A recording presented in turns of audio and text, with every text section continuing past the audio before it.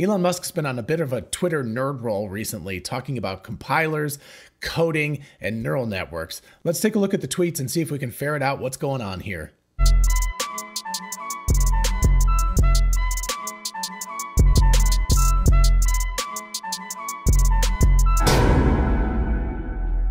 And for those of you interested in investing, check out WeBull, an amazing platform for buying and selling stocks, and now cryptocurrencies like Bitcoin, Dogecoin, and others.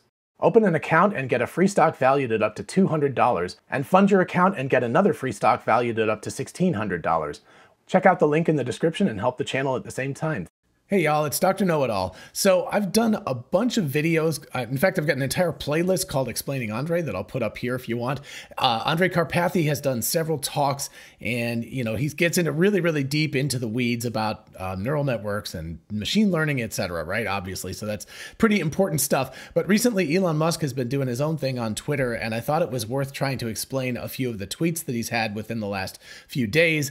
I don't know if he's going to keep this up. If he does, maybe I'll start a playlist called Explaining Elon, so it'd be a nice sort of counterbalance to Explaining Andre. But anyway, in the meantime, let's take a look at these tweets. All right, so first, starting out on February 21st, which was a few days ago, we have K10 here said, FSD beta is a game changer. It's an industry changer, and I would argue that not few understand this, but those in the industry know this, and they are scared. So I think he means few understand this, not few. Anyway, I don't know. I think that's what that means specifically. Twitter's lovely because you can't edit things later on. Anyway, continuing on, they don't want to admit their designs and plans are flawed. They want to slow down Tesla with a concerted effort. So this, of course, is referring to a whole bunch of stuff that's been going on recently. There's been a bunch of rumors talking about how NHTSA is investigating Tesla for the full self-driving. There's talk about how full self-driving might be disallowed in the United States. There's a bunch of potentially bad things. And of course, it's very important that Tesla continues to gain the information and has as many people driving. They have about 60,000 full self-driving beta testers on the road right now. And of course, those 60,000 drivers produce priceless information and data for Tesla. So it's really important. Anyway, I believe that K10 was talking about the CNBC video that I also did a video on, so you can check that out up here if you're interested. But anyway, that video was kind of a hit piece against Tesla, and it made it sound like this full self-driving beta was incredibly dangerous when the data actually shows just the opposite. So anyway, I think this is what started the whole thing off. But the important part here is that Elon Musk, responding to it, said, a general solution to self-driving, essentially real-world AI, requires writing extremely difficult software in the arenas of training, inference, control, analytical tools, data management, hardware optimization, and simulation, one of the hardest technology problems that exists. So what does this all mean? Well, let's start at the bottom. One of the hardest technology problems that exists. I think we can actually run with that. Let's just take flying to the moon as a counterexample, right? That's considered to be one of the hardest things that humanity has ever done. We did that well over 50 years ago. In fact, the last moon landings were 50 years ago this year. So we've got a half a century since we landed human beings on the moon, still haven't solved full self-driving. So when you saw the Jetsons in the 1960s, the cartoons with the Jetsons, and he's flying around and all of that stuff, and he had like an AI robot that would do things for him, the flying around, going to the moon, all of that kind of stuff happened. Obviously not like the Jetsons, but Rosie the robot and all of those kinds of things have not happened yet. So that indicates the complexity, right? The level of difficulty between getting to the moon and solving general AI. Now, why does Elon Musk say that this solves a big part of general AI? And of course, he said this in other tweets as well as this one. But basically what it is you've got to solve a whole bunch of problems in order to get a car to drive itself safely under all conditions or nearly all conditions. It's an incredibly hard problem. So he kind of goes through this, right? Training, inference, control, analytical tools, data management, hardware optimization, and simulation. So training, of course, people talk about neural network training all the time. Obviously, that's a big thing. That goes along with data management because you have to have data to train something. So those are two huge issues. These are not small things. You have to not only collect data, but you have to figure out how to auto-label the data or have it train on its own without needing to have labeling and stuff. So it's really complicated to do all of that stuff. Inference is the actual deployment model. So that means that as opposed to the training, that's the thing that's actually going out, making the inferences and actually driving the car, etc. Control, I would say, is a relatively small piece of this pie, mostly not because it's not hard, but because it's already been solved. So that's the thing that actually steers the car and all of that stuff. Now, of course, when we get to the Tesla bot, that's a whole different matter, because control over a bipedal robot like a human being is going to be much more difficult. Going along with the inference is hardware optimization. And what that means in this circumstance is you have to optimize the models and the hardware to run together, to work together under really, really constrained situations, right? You're in a car. It's essentially you're running a laptop in the car, can't use too much power, can't overheat too much, has to run super fast, has to run real time. So all of this stuff, inference has to have really, really optimized hardware as well as really, really optimized and really good software. And the final piece of this is simulation. I did a video on AI Day simulation up here. It's very interesting that they are actually working on photorealistic simulations right now. So what that means is a simulation that's so good that the training engine can't tell the difference between this and real world data. And that is a really golden opportunity, because one of the things you can do with simulation is, number one, you can create almost an infinite number of variations on a theme if you're interested in training on that, but also you know exactly where everything is. That's one of the hardest things about labeling real world data, right? You've got a car, but a human being sees a car, but a computer just sees a bunch of pixels. So it has to go through a lot of steps to figure out where a car is, put it in object space, make it a vector, put it in vector object space, et cetera, et cetera. I've done videos on that as well, so you should just watch all of these videos if you don't understand. But basically, if you're simulating, you already start off knowing where the car is in space, in the simulated space. So that is a huge advantage. Anyway, if they can get that to work, that super, super helps with feeding extra data in, especially for bizarre kind of corner and edge cases that exist. All right, continuing on, the next day, Elon Musk talks about this some more. He said, while it is tempting to focus on one of these arenas as the hard one, in fact, they are all difficult and important. Type C and custom compiler too. An inference computer optimized for energy efficiency, reliability, and long life is also critical. Can't just jam GPUs in the trunk. Like I said, you can't just throw energy at the whole thing and make it work. And by the way, I responded to this, not that Elon Musk cares, but I said, refactoring for energy efficiency and model size during edge computing is critical. Out of curiosity, has anyone on your team looked into neuromorphic chips? They might not be ready for prime time yet, but they sure seem promising. And I did a video on that as well if you're interested. But anyway, what Elon's saying in this tweet here is that he's saying there's all of these factors, right? There are all the things that I listed off from his tweet. And he was saying that people could say like, oh, this is the hardest one, or this is the hardest one, or this is the hardest one.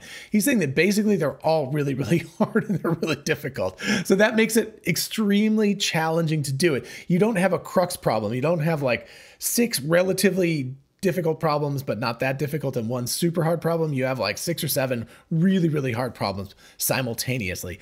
And then he talks about Type C and custom compiling too. So he's also done tweets about the C compiler. They're actually building or have built a C compiler that's optimized or customized just for the Hardware 3 engine, which is pretty remarkable. It's not a trivial task to design a compiler. It is pretty challenging to do that. And in general, people just sort of use generic compilers that are okay for everything. And what the compiler does is it takes a high-level language like C. I would see it's kind of like a mid-high level language. But anyway, it takes a high-level language like that humans can read, and it squishes it down or converts it into machine-readable code. And you can do that in a fairly generic manner, and it works just fine. You know, you might get like a 10 or 15% efficiency loss and speed loss because you're not doing it optimized for those specific chips. But in the case of full self-driving, where you're trying to squeeze out every single possible top and every single possible frame as you're doing this stuff, it's super important that this is optimized. So they've built a compiler specifically for Hardware 3. I imagine they've probably also built one for Hardware 4 if it's significantly different architecturally, but they're not going to talk to us about that just yet. Anyway, then he goes on to talk about an inference computer optimized for energy efficiency, which was what my tweet was relating to. You have to refactor neural network models because not only energy efficiency, but just size. These things have limited amount of memory, whereas the training computers have massive amounts of memory. So you have to refactor the neural network to make it smaller, but also to run in a very energy efficient manner. And again, along with that is reliability and long life. So, right, you can't have this thing crashing all the time. So it's not only got to work reliably, it's got to work reliably for a long period of time without crashing, and it's got to have some sort of graceful failure mode if things start to go wrong. And, you know, Elon said you can't just jam GPUs in the trunk. So if you go back to like the 1990s and stuff like that, or even the early 2000s when they were doing these DARPA challenges and everything, what they would do is just take massive amounts of compute power and stick it in the trunk of the car, put sensors all over the thing and drive it around. So very, very cool, but that's not a scalable solution for all of us consumers. That's something that only kind of science can do as a way of exploring things. It's not something that consumers can go out and buy because it's too expensive, too fragile, too easy to break, takes too much knowledge to run and operate and all of that kind of stuff. And then continuing on the same day, Elon Musk tweeted, "I'm a fan of Rust," which by the way is a programming language. I didn't know that much about it. Apparently it has won like awards and people really, really love it. Apparently it's syntactically very similar to C++, but it does memory management on its own. You don't have to do it. That's a huge bugaboo with C++ and especially with C. Oh my gosh, memory management and little memory leaks and things like that are a nightmare when it comes to C. So anyway, apparently Rust is sort of a modern take on C++, using the same sort of syntax, but with memory management and stuff like that all under the hood. It takes care of that. So anyway, very cool. I don't know that program that well. I kind of am interested in learning about it, but right now with everything else, I'm not sure I'll ever have a chance, but anyway, it'd be cool to take a look at it. Anyway, he says it clearly scales well given that Discord uses it. And by the way, if you're not a Patreon member, why are you not a Patreon member? Because then you get access to my Discord channel. So it's like, wow, Elon was plugging my Patreon and my Discord channel. So there you go. If Elon says it, you should do it. Anyway, he says for max performance, however, nothing beats tight C with a customized compiler on specialized hardware. Important for max frame rate on vehicle inference computer. Otherwise, we mostly use C++ and Python. So again, C++ and Python are coding languages, no big deal. They're very standard. Everybody knows them at this point. So they use that for the training aspects and everything. And as they use PyTorch as the basis of their neural network work, it makes a whole lot of sense that they would use Python for their one of their main coding languages. Anyway, the central paragraph there, tight C, so really, really good C writing. And this is just crazy stuff. Down at the bottom, you can see, you know, an old guy weaned on C. I actually learned C a long time ago. Someplace back there on my bookshelf, I've got Kernighan and Ritchie's little teeny weeny book on C that I actually learned C with all their examples and everything. It's all kind of falling apart now. It's so old. But anyway, beautiful language. But it's a kind of procedural language. It's very primitive. It's very low level compared to most of the other languages these days. So it takes a lot of skill to write good C code. But anyway, if you do good C code, it's way faster than anything else because really C++ is built on C and a lot of other programs are built on C. So C is kind of a basis for all of this stuff. Also Unix and the Mac OS, all of that stuff ultimately is written on C down underneath it. So it's a very, very powerful language, but it's also it's a tough it's a tough thing to deal with. It's not like modern languages that are much more forgiving. So anyway, it's really cool that people are still able to code in C this well. Like kudos to those folks. But he was saying, again, customized compiler. So they built their own compiler for hardware 3, specialized hardware. Hardware 3 is important for max frame rate, which is super, super important in the inference engine that's in your car because your car has to be able to run at the maximum frame rate in order to be as safe as possible. So that's what he's getting at with this particular tweet. And then finally, just today, Elon Musk sort of tangentially referred to the same conversation. He said, Lidar is a seductive local maximum. SpaceX designed and built them to dock with the ISS. However, the road system was designed to work with biological neural networks and eyes. So a general solution to self-driving necessarily will require silicon neural networks and cameras, real-world AI. So again, he's repeating that idea, real-world AI. Generalized AI, AGI, which is artificial general intelligence, is kind of associated with all of this stuff. I'm a firm believer that AGI will only really come into its own in embodied instances, which means that you need robots like cars or humanoid robots or something like that. I don't believe that AGI will ever come about in a computer that's more or less cut off from the external world. I think that's part of why we're conscious. I think it's because we're interacting with the world is why we're conscious. So that's just my opinion, total speculation on my part. But anyway, real world AI is super, super important, really, really difficult stuff. You can see that Elon says that Lidar was really, really good for SpaceX when they were building their docking system with the ISS. ISS. So they're using Lidar. They're bouncing this stuff off of the ISS as they're bringing the Crew Dragon or Cargo Dragon in to dock with the ISS autonomously. In a situation like that, it makes a lot of sense. You're only building a very few of these capsules. Doesn't really matter how expensive this Lidar system is because everything else is millions and millions of dollars. So who cares how expensive it is? It can also be really fragile. It can only work 1 or 2 trips up to the space station and back, and you have to replace it. No big deal if that's the case. None of this stuff works for a car. Cars have to be simple. They have to be robust. They have to work with what's around them all over the place. And they have to not require anything special on the roads beyond what human beings have, which is eyes and ears and a brain. So that's what he's saying here, right? The road system was designed to work with brains and with eyes and with ears, I would say. So a solution to driving as opposed to flying in space. Space wasn't designed with human beings in mind. The road system was. So space is a whole different thing, much more complex also because it's 3-dimensional space. Orbital mechanics, really, really complicated stuff, and you're only building a few very expensive things. So completely different use case from cars. But cars were built for people, for us, with our eyes and with our brains. And it's really important, according to Elon, and I agree with this, that we don't have to use a bunch of extra sensors to make this work. And of course, of all the self-driving systems out there, Tesla is the closest to actually solving it. And they're doing it only with vision and some ultrasonic stuff for close-in things.